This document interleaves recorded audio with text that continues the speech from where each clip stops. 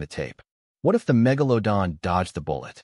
What if it adapted, shrank, regrouped, and came back bigger than ever? What if, right now, in 2025, a living Megalodon is gliding under a container ship somewhere between Hawaii and California?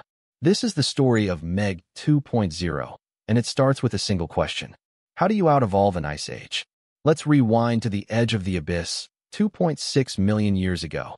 The planet is locking into ice sheets thicker than skyscrapers.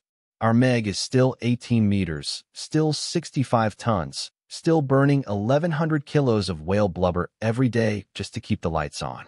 But the whales are gone. The menu has shrunk to seals, dolphins, squid, snacks for a creature that used to swallow sedan-sized chunks in one gulp. First problem, energy. A shark this size has a metabolic bill that would bankrupt a small nation. Second problem, competition. Great whites are